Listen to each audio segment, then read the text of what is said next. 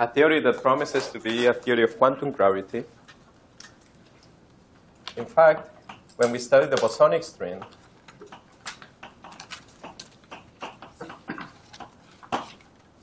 we got fairly close. We got something that has gravity.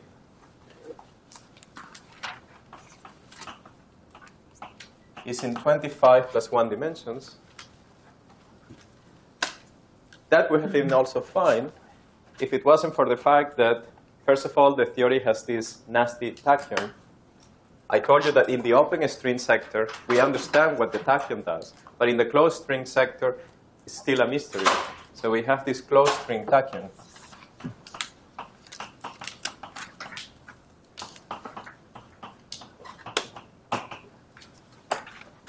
Which, as far as we know, is something bad. Okay? And everything was bosonic. So in space-time, we just got only bosons in space-time. Then the most pressing question was, is there any way we can get fermions in space-time? Right? So we started with the RNS string. And we have been studying the open string. Okay. So today we will finish with the open string in the RNS model. And what we're going to find, of course, otherwise we wouldn't be doing this, we're going to find fermions in space-time.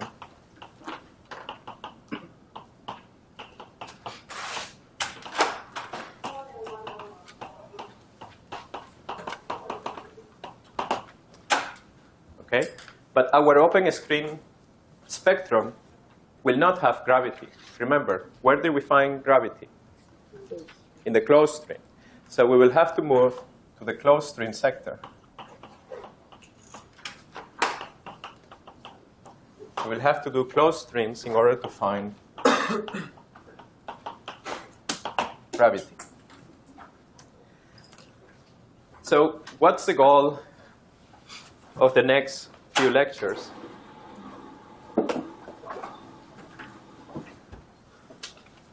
Well, as it turns out, once you study the closed string, we will find that there are at least two possibilities. Okay? We will find that there will be two theories that we can construct which are very different. Okay? So the goal of the course, or where we're heading, is a classification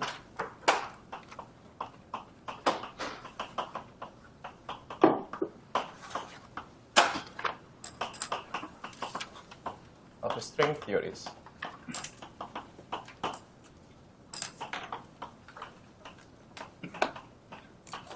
Well, nowadays I have to be careful because there are many string theories. Some of them are called topological string theories. But the goal of this course is a classification of physical string theories. So hopefully today or tomorrow, we will study the closed string, and we will find that there are two such theories. There will be two theories of closed superstrings.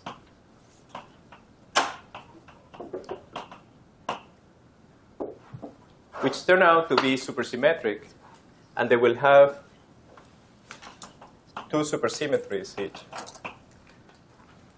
We will also find, perhaps tomorrow or the day after tomorrow, we will find two more string theories which are closed superstrings, which have n equals 1 supersymmetries. And we will find one more later on that also has one supersymmetry. So the goal of the course is to fill this up with the 5 different superstrings that we know of. Okay? And then you probably have seen this picture.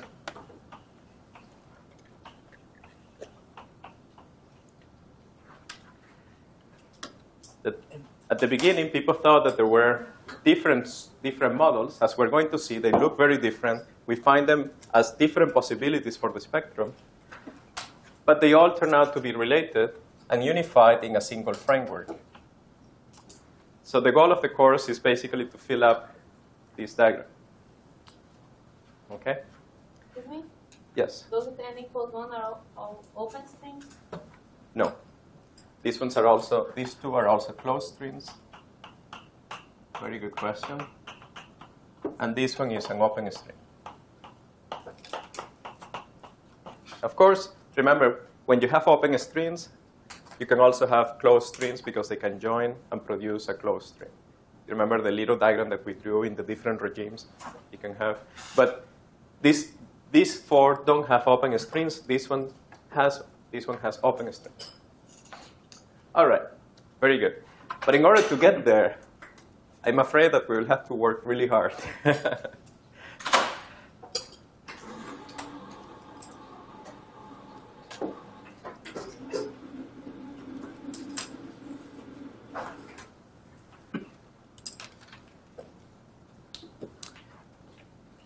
So let's continue with what we did yesterday. So yesterday we ended by writing our first supergravity Lagrangian. Want to get all the factors right.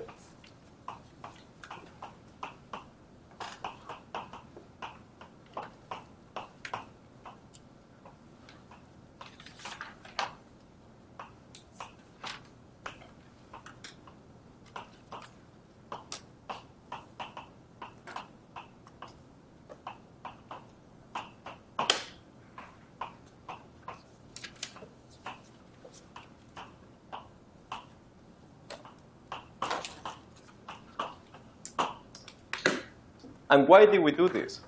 Why did we have to introduce supergravity on the world sheet? Do you remember? There was not enough constraint. Excellent, yeah. That's right. So we started with a naive approach, and we found that it was a disaster. We had a spectrum. We had a theory that wasn't unitary. So we had to go back to the drawing board and be honest. We gave it a shot with just this piece, and we found that still we didn't have enough constraints.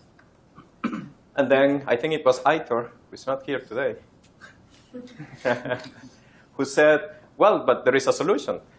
You can add more constraints.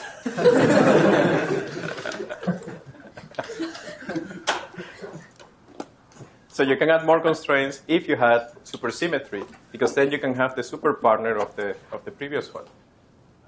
So this action has Diffeos plus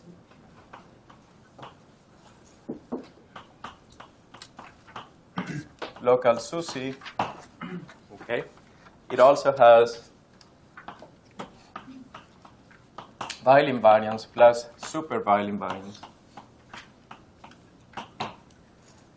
And we said, although we didn't prove it, but I encourage you to try, we said that this is enough. These are enough redundancies in order to eat up all the degrees of freedom of the metric, and we can allowing us to set them to be the flat space metric, and it also allows us to set the gravitino to 0. Okay? So we said, well, big deal. Once we do this, we go back to the naive action we wrote down at the very beginning. What have we gained? Well, what we have gained is that we have to remember that once we do this, we have to impose the constraints.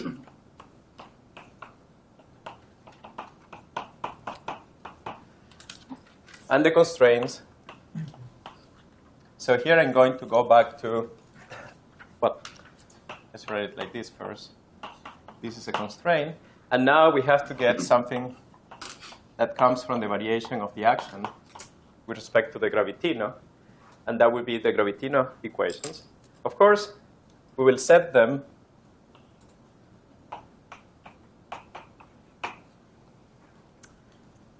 to the value that we want to use. So the gravitino will be set to 0, and the metric will be set to eta alpha beta after we compute this variation.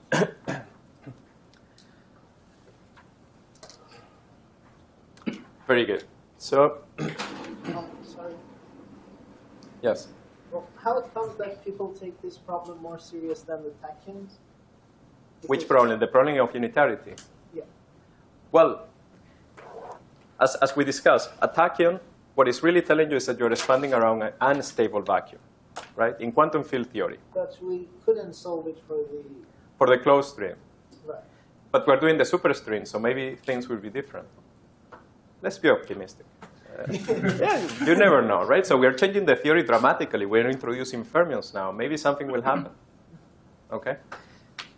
If we still have a closed string tachyon, then okay, then we'll worry. Okay. Yeah. Very good. So we have this. Now, remember, in the case of the closed string, it was useful to use new coordinates.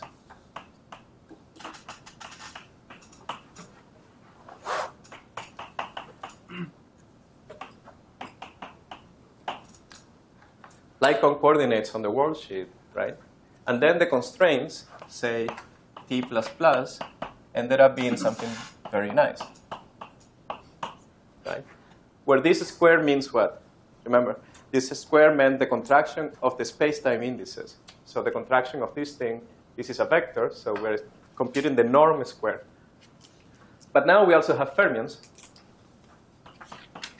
So I think there is a factor of 2. We will have something that looks like this if you compute it. Where, once again, remember, this plus here means chirality, while this plus means derivative with respect to sigma plus. Okay? So the constraint we have to impose is that this is equal to 0, and we have t minus minus. It's the same thing, but with minuses everywhere.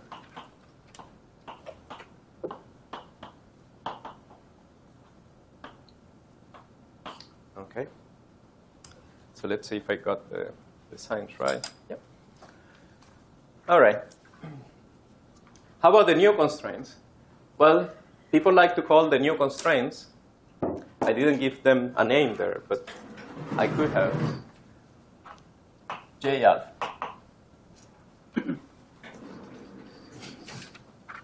So note that when you take the variation with respect to the gravitino, only the last two terms will contribute, and the first term shouldn't do this.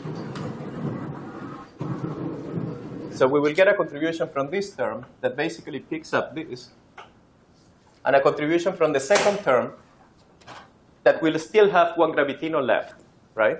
This is quadratic, but we're going to set it so that we set the gravitino to 0. So this piece will not contribute to the constraint. So if you do the computation carefully in these new coordinates, you will find that the constraint is something of the form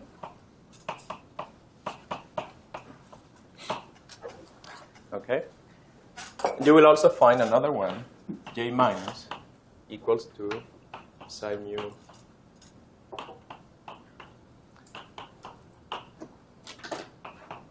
Okay.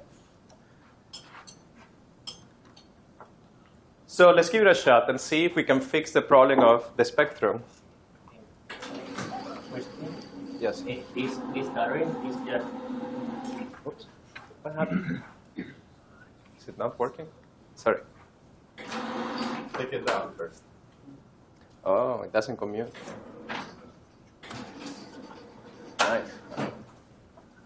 Yes.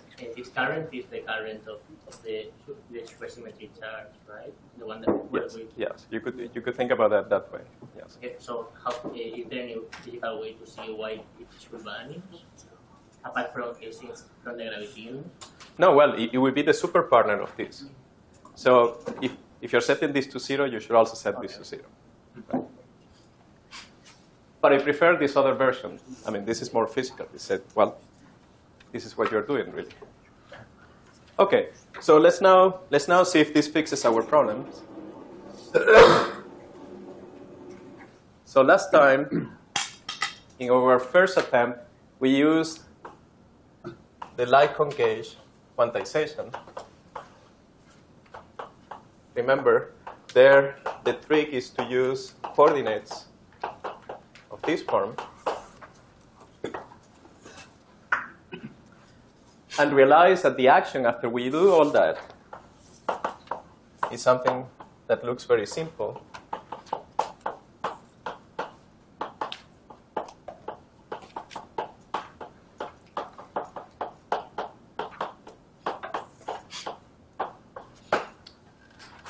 And this has some residual symmetry, which in this case is superconformal invariance.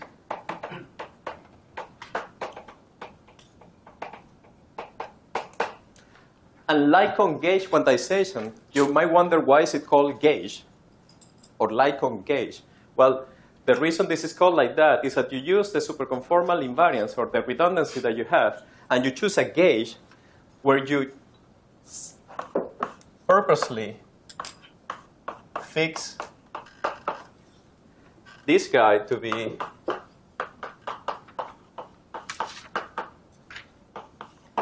something of this form. Okay.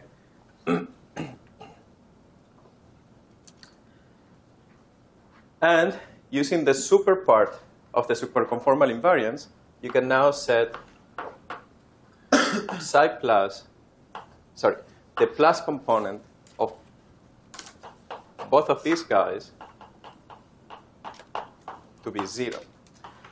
But we also said yesterday that the negative norm states could still be produced by the alpha minus oscillators and the B minus or D minus oscillators. Remember, this minus means the space-time components. We also have the plus minus for the chirality and the plus minus for the derivatives in the Lycon coordinates on the worldsheet. Okay. Very good. So we have that. Let's see if our constraints can help us fix the problem. Now the alpha minus, we know we can use the t plus plus equal to 0 constraint and write this as something that looks like derivative with respect to x plus of x minus with a minus. Remember, we're now computing the square of that vector, so we get 2 times this thing plus this is a sum over I, and we get the same thing for the second term. So we get something that looks like plus derivative with respect to plus psi. So this will be plus, say, minus, plus I half psi minus, derivative minus psi plus. So if I get all these signs correctly, there will be a miracle. But you guys are awake today, right? So you can tell me.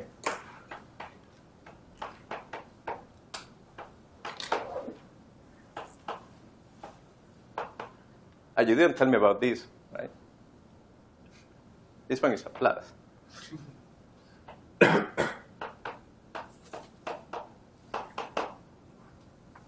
I think this is it, right? This is equal to 0, and here we're summing over I. We're not this I, but only this I. Okay. Well, the good thing here is that this guy is just basically a number. Okay? This is proportional to p plus. These guys are good guys. Psi plus is something we're setting to 0. So it's not here. And these guys are also good oscillators. So that means that del plus x minus is equal to or proportional to 1 over p plus times the sum of good oscillators, bosonic and fermionic.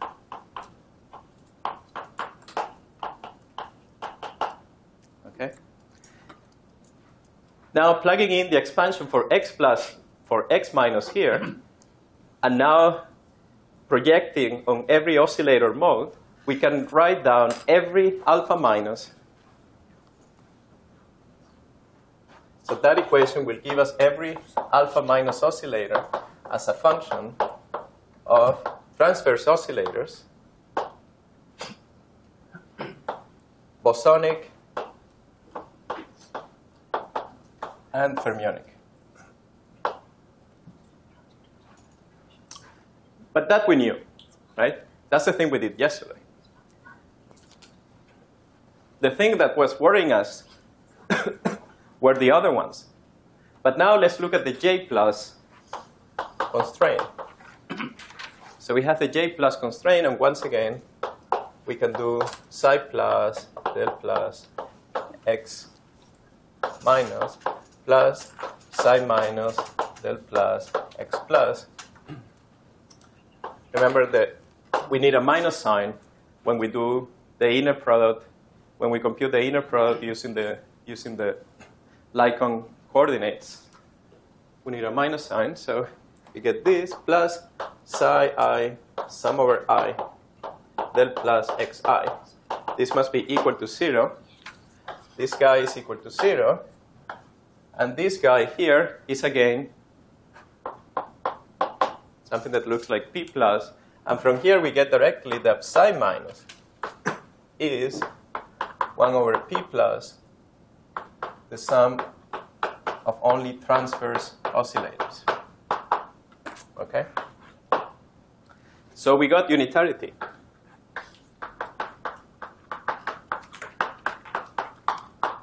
At least we're dealing with a theory that makes sense. Okay? We can go ahead and quantize it, build a Hilbert space that makes sense.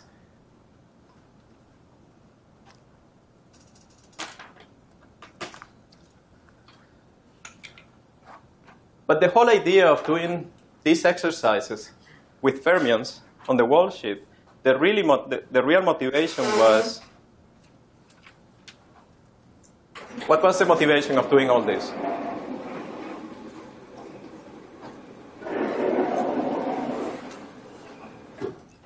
What do we want to find? What was the goal? Spectrum. Yes, we want to compute the spectrum, but the motivation for introducing fermions on the wall sheet from the beginning was Standard. to find fermions in space-time. Oh, to find the standard model, yes. Of course, that's the goal. I'm not sure we're going to make it there. If we only had like 30 more lectures.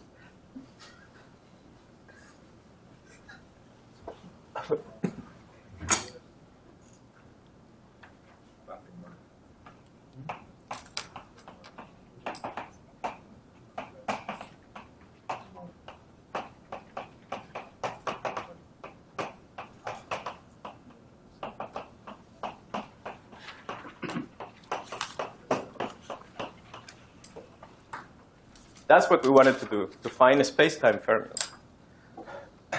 Who has a chance of being a space-time fermion? So our best candidate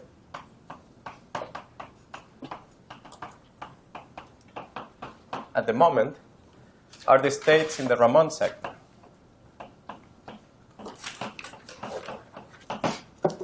The reason? We found that the vacuum is a spinor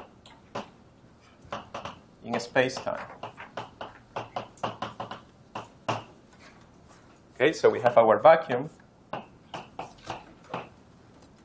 where this index goes from 1 to the dimension of the spinor representation.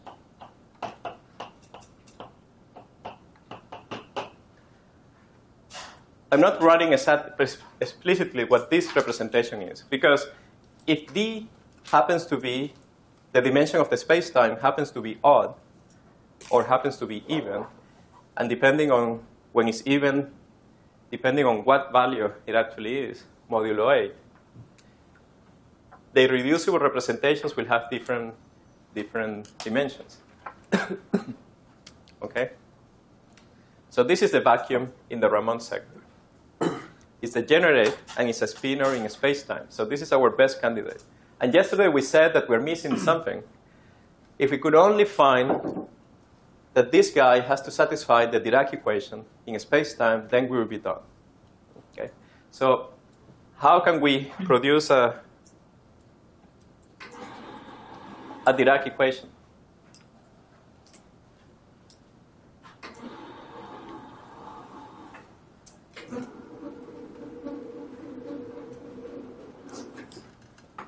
Well, as you can see in this business, life is a little bit tough in the sense that we don't have much things to play with. We only have the constraints and nothing else.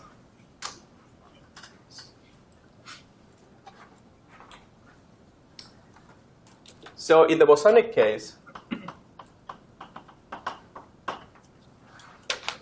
we took our energy momentum tensor and we decomposed this in Fourier modes. Okay? So we should do the same thing for our fermionic currents. So remember, we now want to do the Ramond sector because that's the only chance we have of getting our space-time fermions. So let's call Fm the mode expansion, or the Fourier mode expansion of J plus. Okay? So you just sit down, plug in the formula for what these guys are. You use the formula for x mu in the open string with Neumann boundary conditions. You put it in here, and you will find something that looks like this.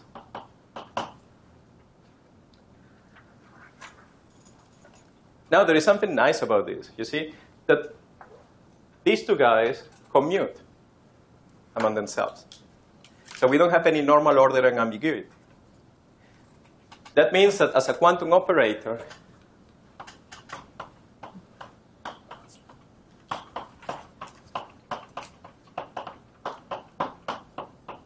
we should require that any physical state is annihilated by all these guys.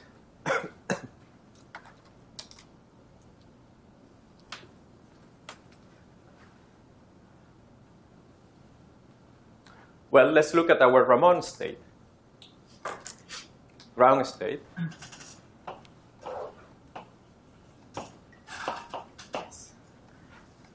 And just sort of curiosity, or in other words, let's start from the beginning.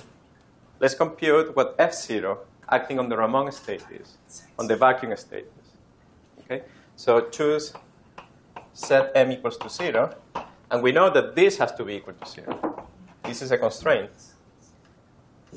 But if you look at what this is, so first of all, we have to put zeros everywhere.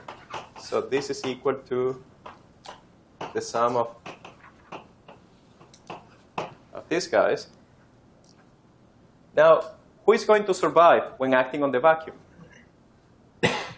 Out of this infinite sum of terms, right? All these guys will be annihilation operators, so they will start killing the vacuum.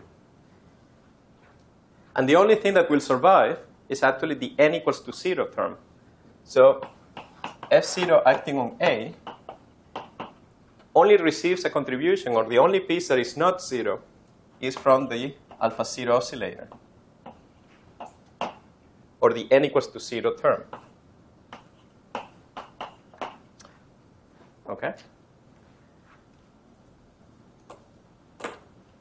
But now we have to use everything that we have done in the past, I don't know, maybe, yeah, almost from the beginning. Because we have to remember what alpha 0 is. Alpha 0 ended up being proportional to what? To the momentum of the string. Okay? Yesterday I also told you that I should also introduce the label that I never write, right, which is P. So alpha 0 ended up being the momentum. And how about D0? Ended up being proportional to what? Gamma. The gamma matrices in space-time. And therefore, this equation means what?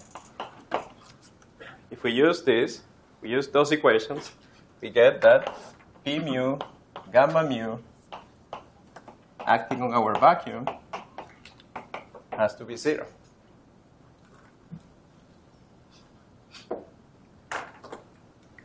Isn't that incredible? We just found the Dirac equation for a massless spinor in space-time. As we said yesterday, this is P slash acting on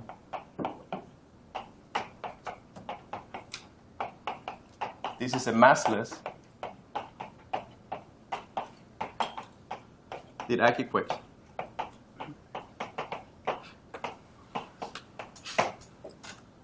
So indeed, our attempt was successful.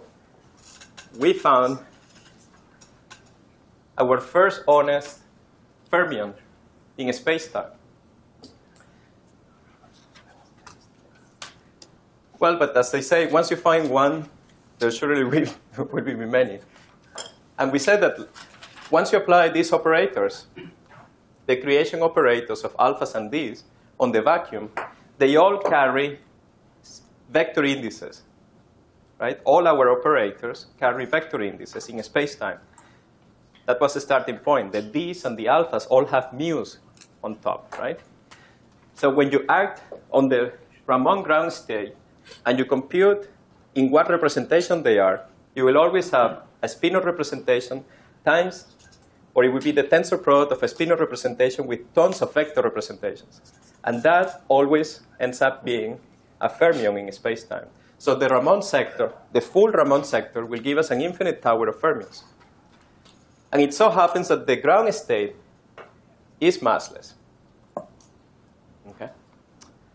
Very good.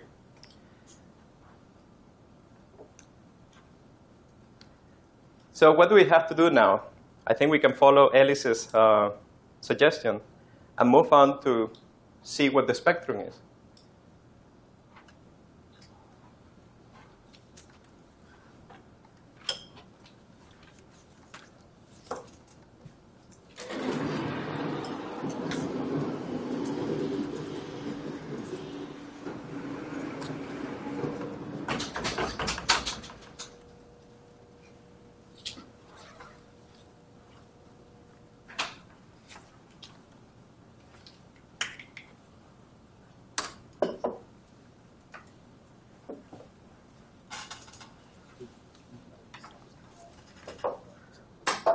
Why do we want to check the spectrum?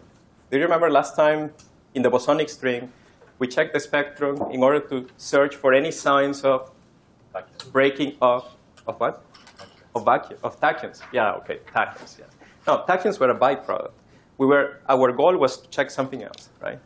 Was to check what? We were in the search for maybe along the way, we did some violent things, right? So we use these funny coordinates that make Lorentz invariance completely non-manifest, right? So we had to check if we were doing something wrong to Lorentz invariance, right? And one way to learn if this theory was preserving Lorentz invariant was to check the spectrum, right? So that's what we want to do now. We're just following exactly what we did in the bosonic case.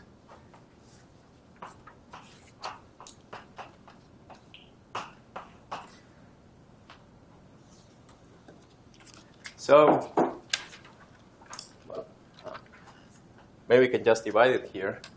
Yesterday we used the two sets of blackboards, one for the NS sector and the other set for the Ramon sector. But today we will just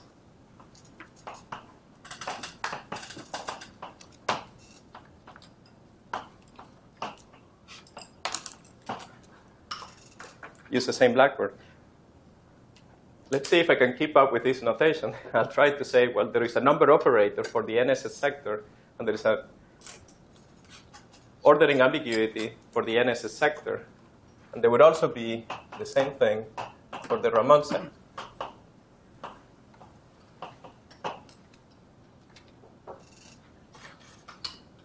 I think it might be convenient write this as follows. So if you follow the same steps as we did in the bosonic case, no, okay, shouldn't be that lazy. I mean, I should do it here.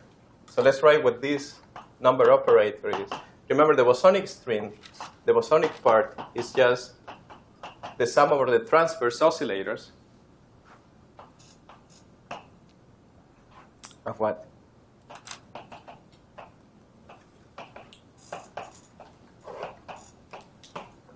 Okay. And we will get a new piece here. So let's write the same thing here. So I wanted to avoid writing the same thing twice, but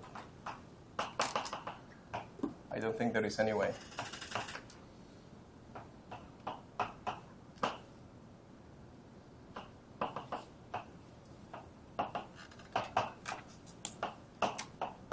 Okay. So in the Navier-Schwarz sector, we get something that looks like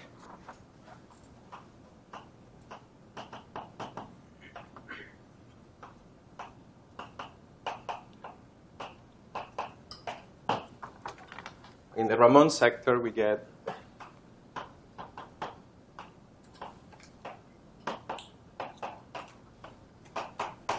okay. Very good. So just as in the case of the bosonic string, let's study sector by sector, or at least the first ones. So we have the NS sector with number operator 0. What is that guy? Well, that guy is the vacuum, right? So we have the vacuum.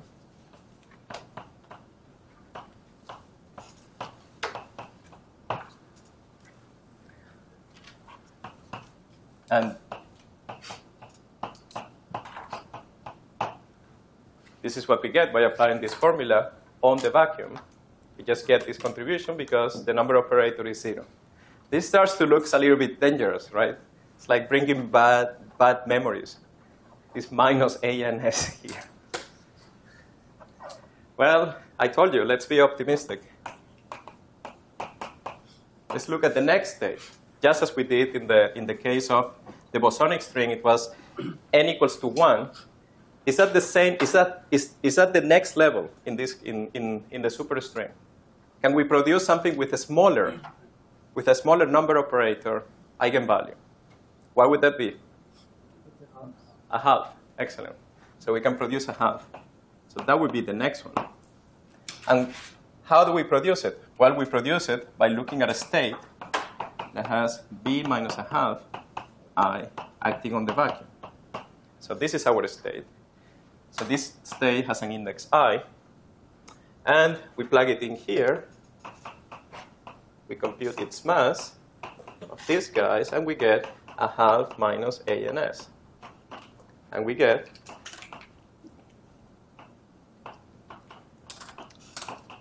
okay, this is a mass square. But this guy, there is nothing else at this level. That's it. There are no more states.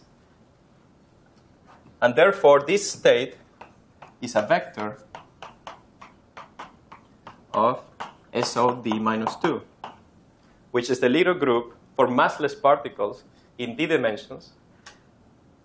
And since there is nothing else in that sector, this guy has to be a massless representation of SOD, of the Poincare group in d dimensions. But if this guy has to be massless due to Lorentz invariance, sadly, yeah, he's laughing. Ali is laughing. I told you, you're going to get a tachyon, he said. Yeah, so this guy becomes a tachyon.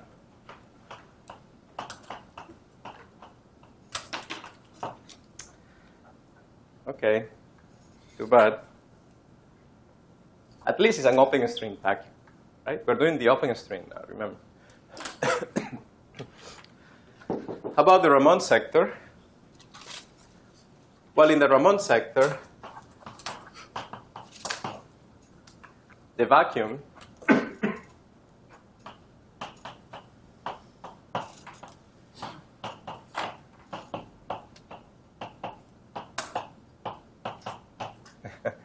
Look at the notation.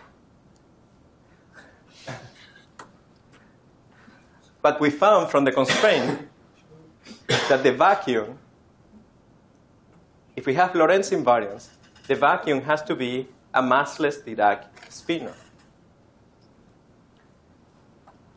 And therefore, finally, we get something sessile.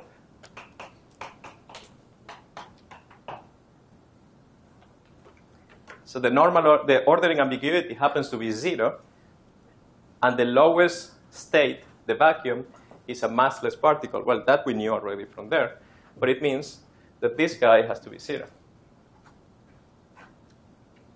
Okay?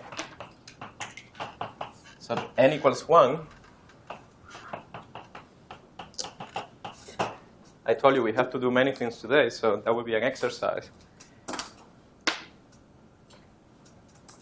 All right.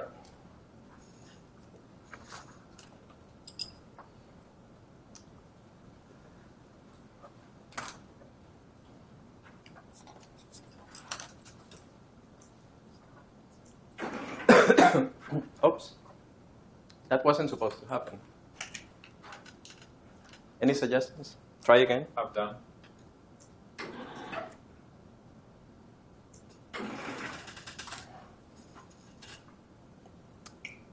Am I doing it? Let's try something else.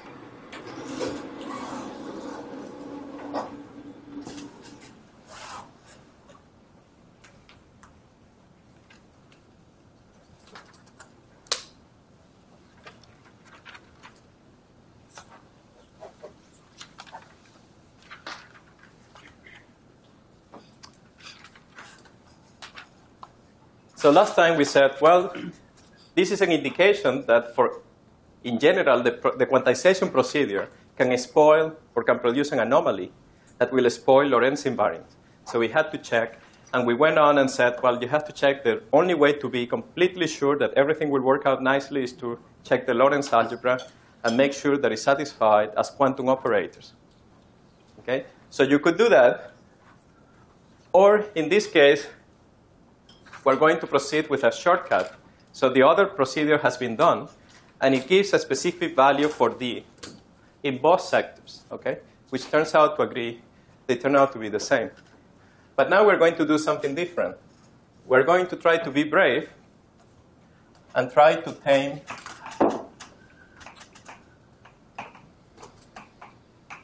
the ordering ambiguity.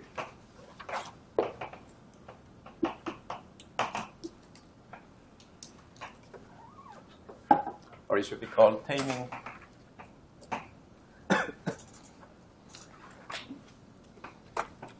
So where does the ordering ambiguity come from? Well, of course, it comes from the commutators or anti-commutators.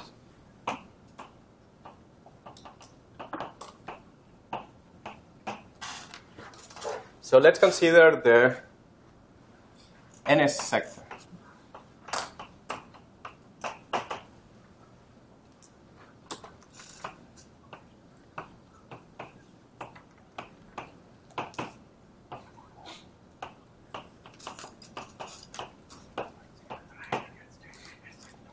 Okay. Now, there is something funny about this commutator already. Right? What's funny about this commutator is that as you take M to be, well, first of all, let's rewrite this commutator. In the case of interest, first of all, we only have transfer indices. Okay? And let's write it only in the case where we're going to get something non-zero. Okay? So the two indices must be the same.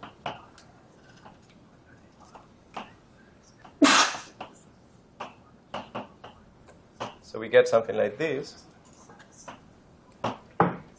Okay? Remember, these are only transverse indices. So the metric gives us a plus sign. And the same thing for these guys.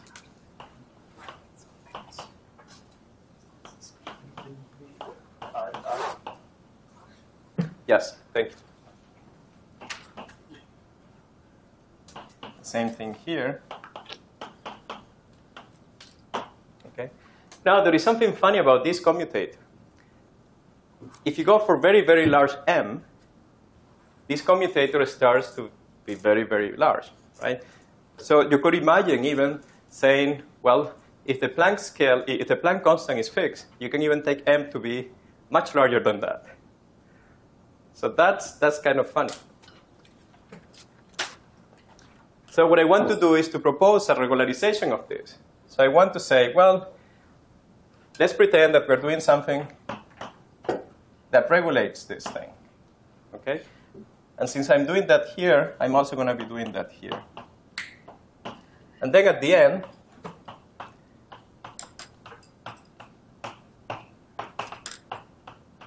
in any physical computation,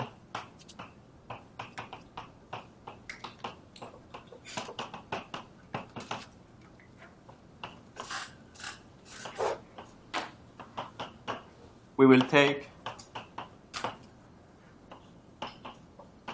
the limit epsilon goes to 0. Okay? That's what we will do. Should there be a R in this segment? Yes, thank you. That's actually very important.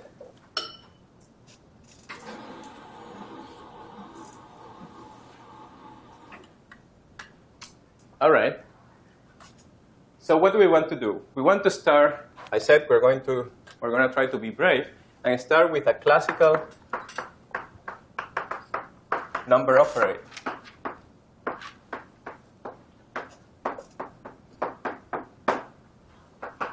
So what would be our classical number operator?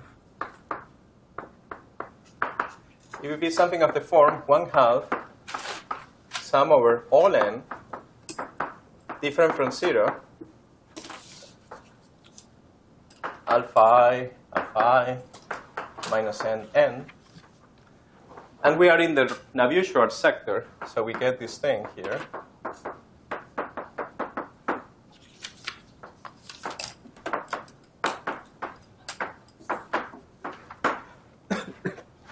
So what's the difference between this classical version and the quantum version we had over there? The difference is that here, we are summing over all oscillators. We don't have any reason to sum over only half of the sector. Okay? Likewise, here, we are summing over all z, all possible integer values for r. Now, when we want to go to the quantum version,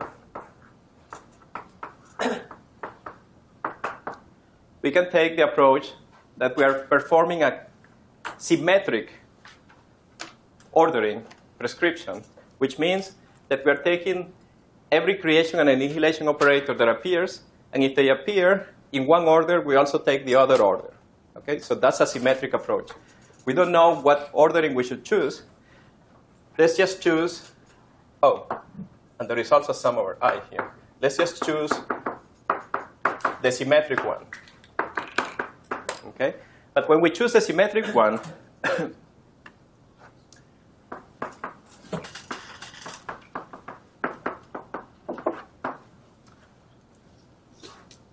it is natural, well, if we choose the symmetric one and we want to connect it, or we want to compare this to our quantum operator, right, that we have over there, that we have here. This is our quantum operator. It is convenient to first separate this sum into two pieces. So for n greater than 0, and the sum for n less than 0. Okay? This is a piece that looks like what we had in the quantum operator, or this is our approach for the quantum operator coming from this classical version. Here we're going to have sum over r from 1/2 to infinity, r e minus r, plus the rest, so that would be r. So the rest would be all possible negative values for this entry here. So this is important. I'm going to write this sum over z explicitly. Okay, so I'm going to introduce an n in order to write the sum. So I'm going to use n less than 0 and put n plus 1/2. Okay? instead of r, I'm going to put n here, and I'm going to put n plus a half, and sum over n's less than 0. B minus, well, here is the price I have to pay. I have to put explicitly all that there. Okay.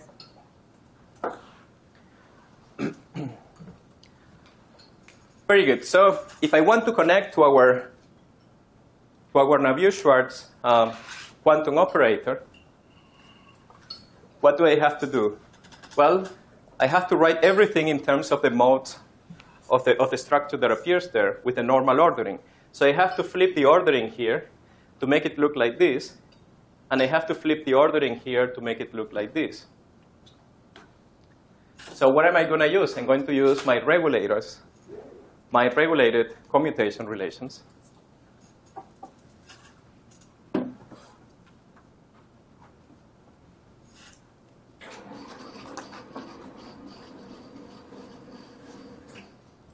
So let's do it. Okay. Well, you see that if I use the commutator there, I can take this, commute every one of these guys. I'll produce one term that looks exactly like this, and I will produce something that comes from the commutator. So what I'm going to get is something that looks like our n quantum looks like 1/2 sum over I 2 times what we like, okay, plus the sum from n equals to 1 to infinity of n e to the minus n epsilon.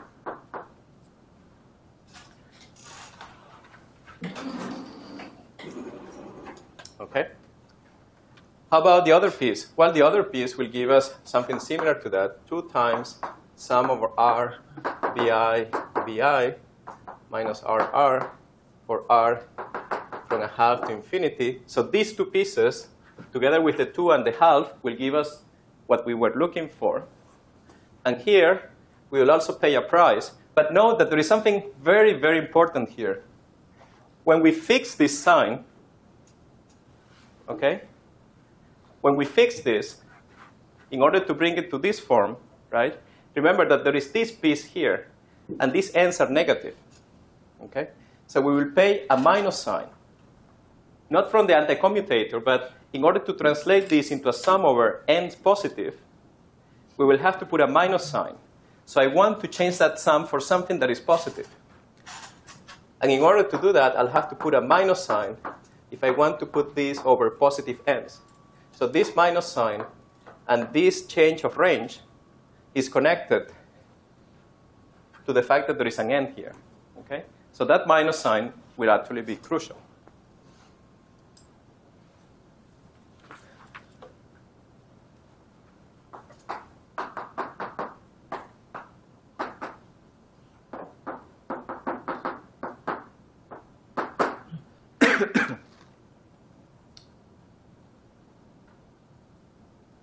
All right.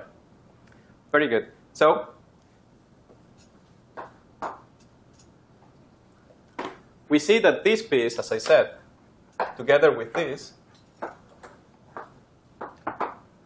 they give us our ns. Okay. And we said from the beginning that our quantum version of the number operator had to be ns minus ans, right? We had to allow for this ordering ambiguity. Therefore, minus ans has to be equal to this half sum over I 1 d minus 2 sum over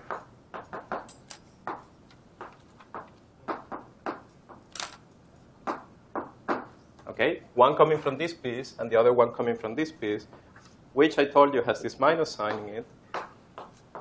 Should that be n minus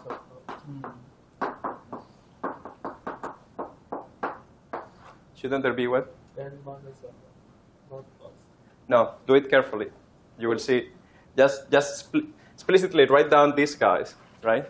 So the first one is -1, right? But -1 gives you a half. Yeah, plus the turn from 10 to 4. Oh, very good. That's very important. It's equal to 0 to infinity. Excellent. Yeah, without the equal, it actually doesn't work. Yeah. Thanks for pointing that out. That was very, very important. Yeah, that single term is actually crucial. OK, very good. So we now have to compute this and then take the limit, as I suggested.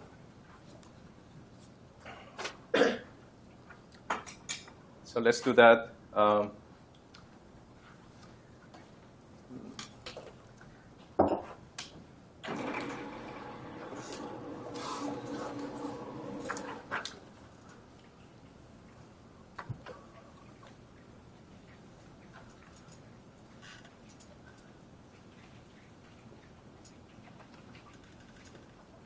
Okay.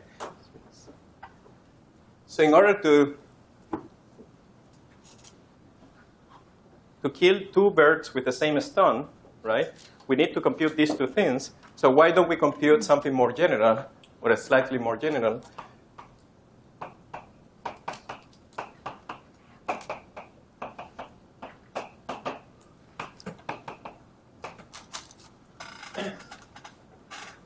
Okay. In fact, if we set alpha equal to 0, we get this term, because this sum can also be taken from 0. There is an n, so that term doesn't contribute. And the other one will just give us a half. If we put alpha equals to a half, we will be done. Right? So the trick to compute this is very simple. We say, well, this looks like minus the derivative with respect to epsilon of the sum from n equals to 0 to infinity of e to the minus n plus alpha epsilon. And we know what this is, right?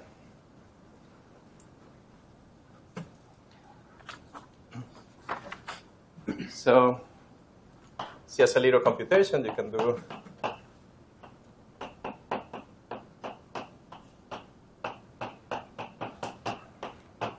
That's what you get. Now you take the derivative and you expand around epsilon equals to 0. After all, that's what we want to do, right? We want to take the limit when epsilon goes to 0. So we want to expand in a Lorentz expansion around epsilon equals to 0. And what do we get? We get 1 over epsilon squared minus 1/12 of 1 minus 6 alpha plus 6 alpha squared plus order epsilon.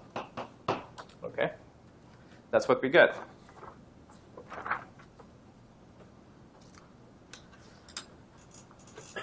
Very good. So let's use our formula over there, right? So we concluded that our order ambiguity in the Navier-Schwarz sector is equal to, so we had a minus sign, so we have to put the minus sign on the other side.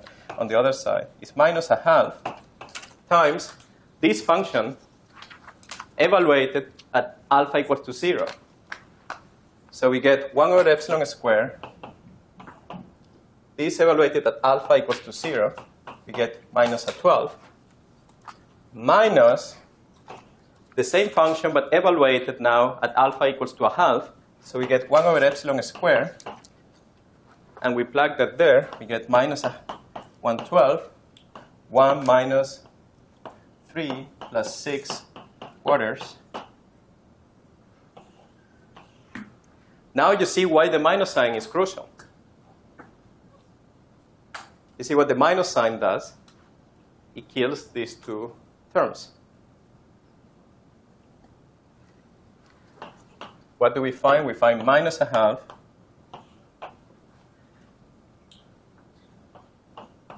minus a 12.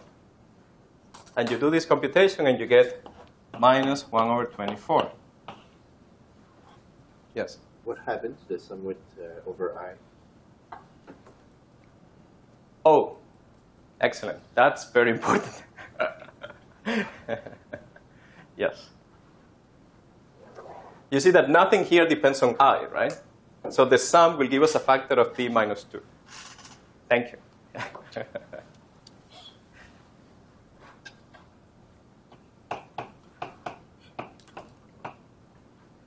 I was too excited to notice that I was missing the d minus 2. Okay. That's what we get. And this thing is equal to d minus 2 over 2 times 3 over 24. But Lorentz invariance already told us what this had to be, right? We had no choice but to set this thing to be a half.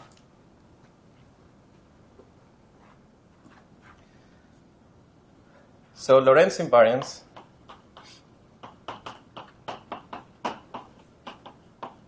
could only be maintained, or at least a necessary condition was to set A and S to be a half.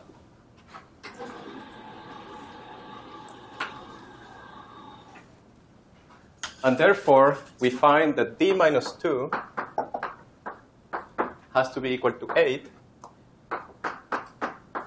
and d has to be equal to 10.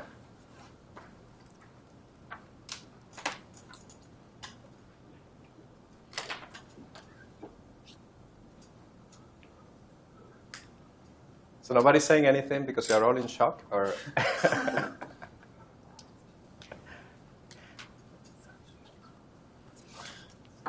So the space-time dimension for our superstring turns out to be 10. So that's much better than 26.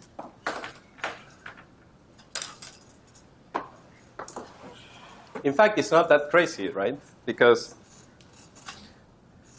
we hope that somehow this will have to do with supersymmetry. So supersymmetry, we already know that 26 is too high of a dimension for supersymmetry to be there.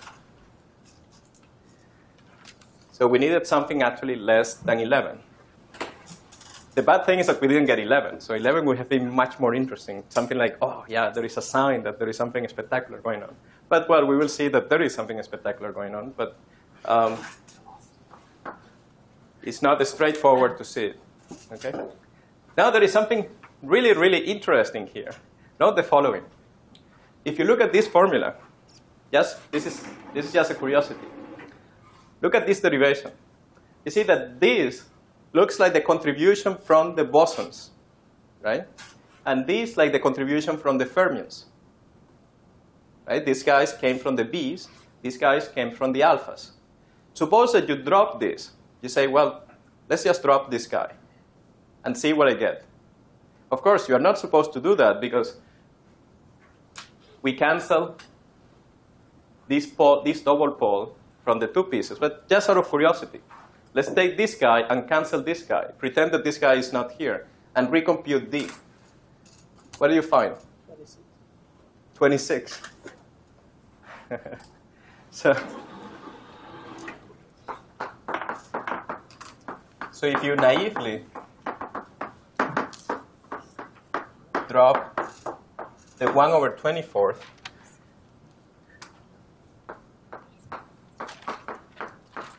and keep the minus at 12 as the bosonic contribution,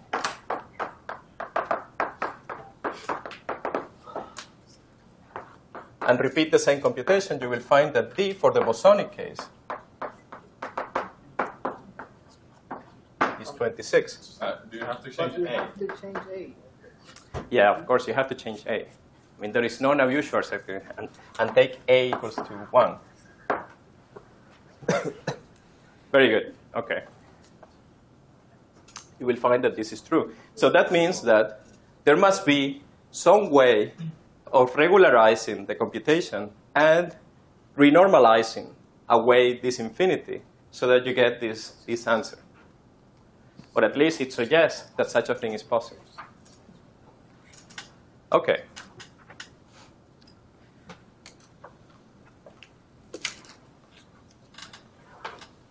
So I would be tempted to end the lecture here, but Ali won't be able to to concentrate today, right? Because there is a tachyon. How can you live thinking that there is a tachyon? So we have to do something about that.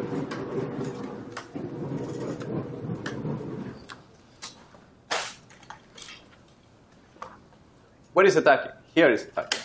Yeah, so I don't want to erase this.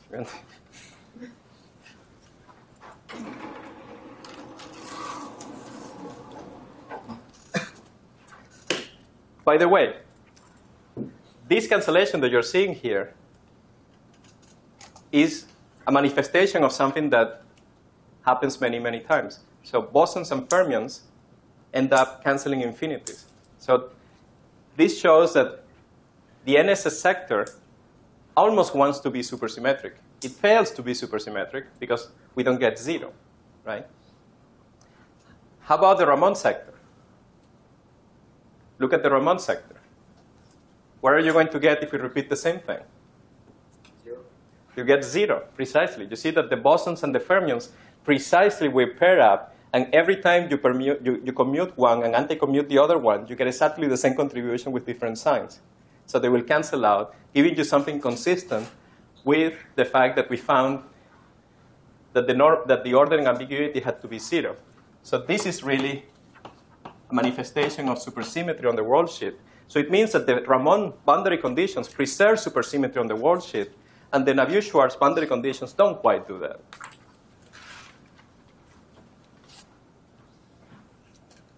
Okay?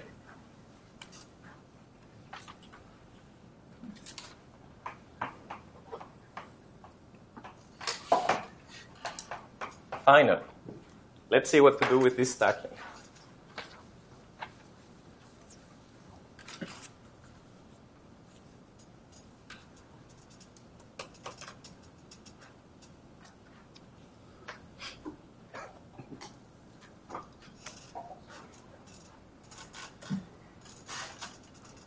Yeah, I won't be able to get the spelling correctly if I don't look at it.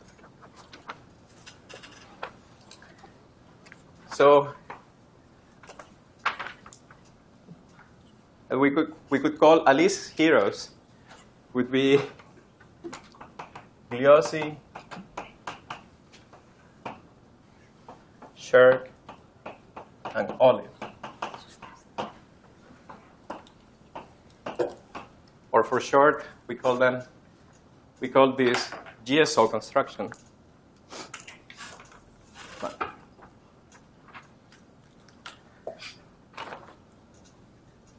So GSO came up with this brilliant idea. And they said, well, we have this tachyon. And moreover,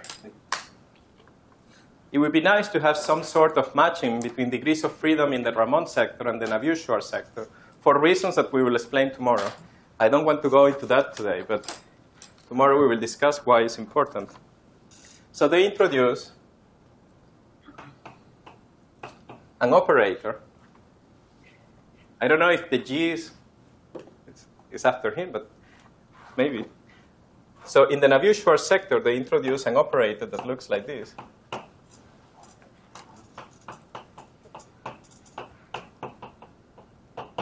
Where this operator, F, is something that counts the number of fermionic oscillators.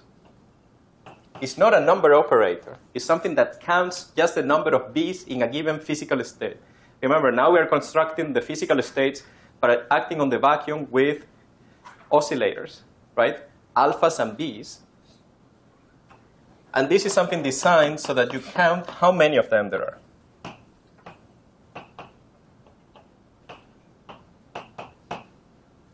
Okay?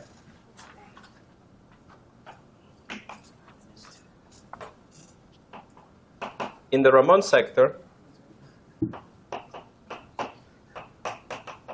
it turns out that the operator that you have to use, well, it's the same thing.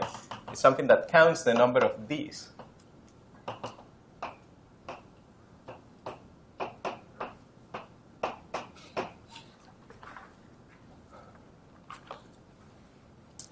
In the Ramond sector, one has to do something slightly more complicated than in the Navier-Schwarz sector. And what they found was that you don't want to keep both chiralities for the ground state. Now the dimension is 10, right? So this is an infinity, and this is an 8, because it's 10 minus 2. So we are now in 10 dimensions, right? So our vacuum is a spinor, so it can have two chiralities. It can be positive chirality and negative chirality, okay? And how do you choose the chirality, or how do you test the chirality of something? Well, you do it with, so where do I put the index? Down. With gamma 11. We are in 10 dimensions, so you can construct a gamma 11. And what this guy gives you is a test of the chirality of your spinors. Okay, so these are the operators. So what did they do? They simply declare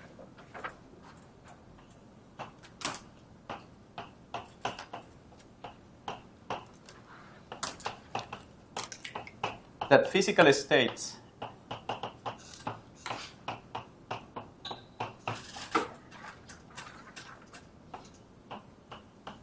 have physical states, let's call them phi, or the only states that will make your physical theory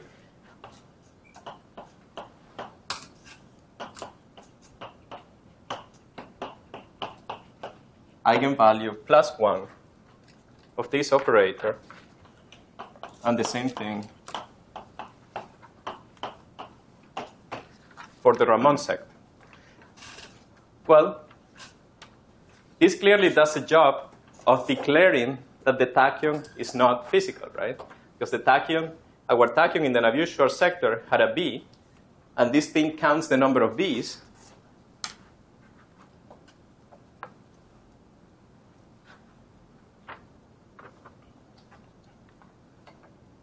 The tachyon doesn't have B. Sorry? Yeah, very good. I thought, this is giving me plus 1. So that's funny. Yeah.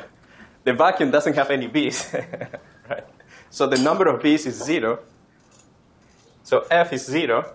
And with this minus sign, we get a minus sign. And according to GSO, you should throw that from the spectrum. Of course, one thing is what GSOs say, and another thing is what the theory wants you to do, right? So why people were excited about this GSO projection? I mean, you could just have come out with another crazy idea, something like every time you have a number operator that is even, throw that out, right? That would have been a possible projection operator that eliminates the tachyon. But what is surprising about the GSO projection is that once you do that, the structure of interactions is still consistent with the projection. So if you only take the states that satisfy this and scatter them, you will only produce, just pretend that you haven't done anything. Just that in the original states, in the in states, you only put states that satisfy this property. You scatter them, and the theory only produces for you states that satisfy this property. So this is a consistent truncation of the theory. It's a consistent projection of the theory. It's as if the two theories were coexisting simultaneously, the guys with eigenvalue plus and the guys with eigenvalue minus. So it's consistent to just separate them and throw one away. Yes? But can't I have something like loops and then have the other states circulating in the loops when you scatter? Yeah, you could think about that.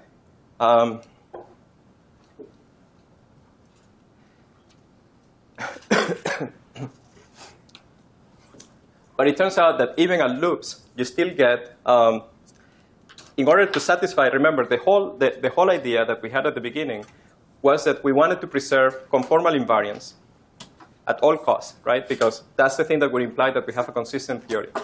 So if you throw out all these other states, if you allow them to run in loops, you will spoil conformal invariance at loop level. So that's another problem that you have to solve. So, and that problem is also solved by the GSO projection. So conformal invariance at loop level is called modular invariance.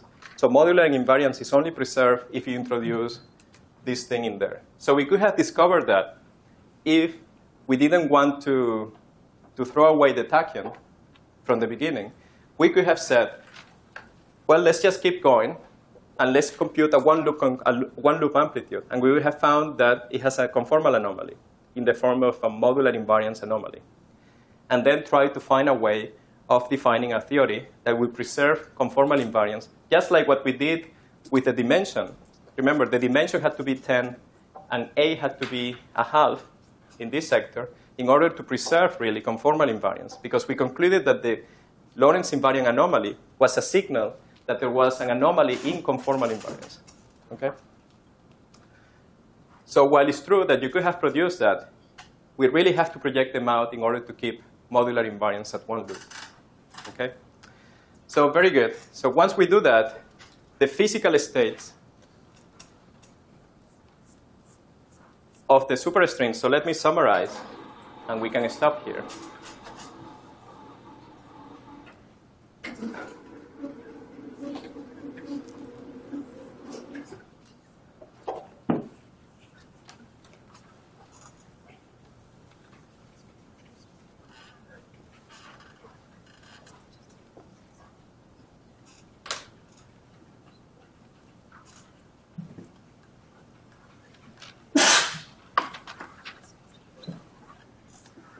So the summary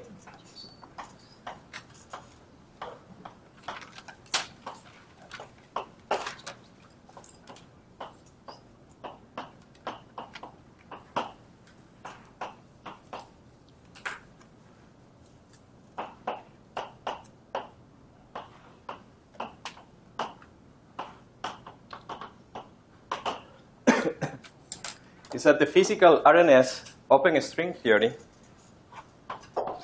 has to live in 9+1 dimensions. Okay? It has two sectors, the NS sector, the Ramon sector,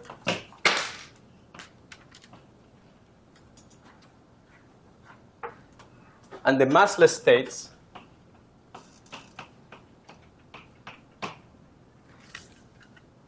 the lowest lying states are all massless after GSO projection. So this is, by physical here, I mean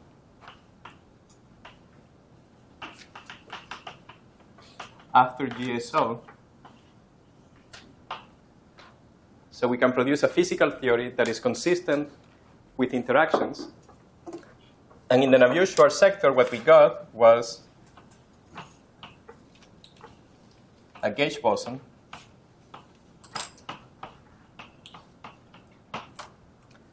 in space-time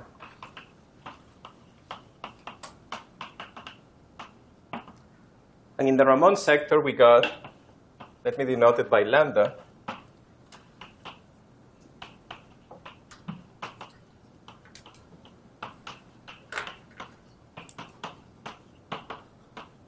a Majorana-Weil spinor, because the GSO projection actually chooses one or the other. So it makes one choice for the chirality of the vacuum, and therefore the state is a Weil spinor. Okay? And the Majorana condition is something that we impose from the beginning on the wall sheet, and that translates into the same condition on the space-time fermion. So luckily, we found that the dimension was 10, and 10 allow us to have Majorana and Weil spinors. Okay. So maybe an exercise for you today.